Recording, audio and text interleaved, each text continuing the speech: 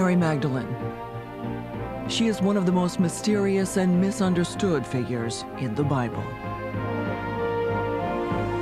Remembered as the prostitute who walked with Jesus, she is said to have paid for her years of carnal delight with decades of isolation and tearful repentance.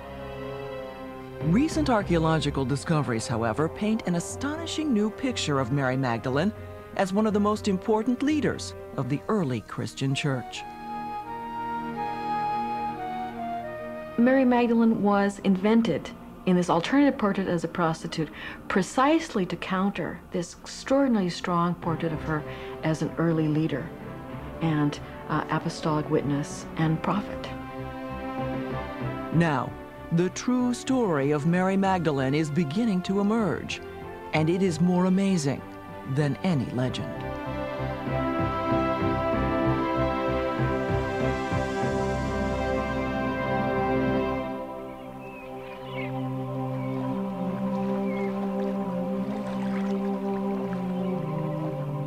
December 1945.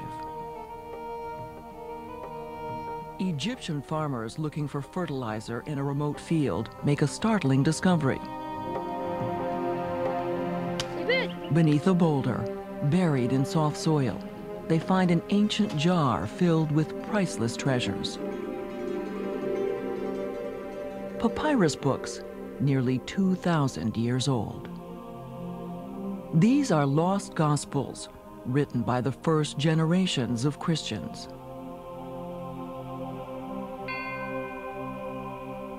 Believers hid them, perhaps so they would not be destroyed by other Christians who branded them unorthodox and heretical, perhaps so they might reveal to future generations their amazing teachings.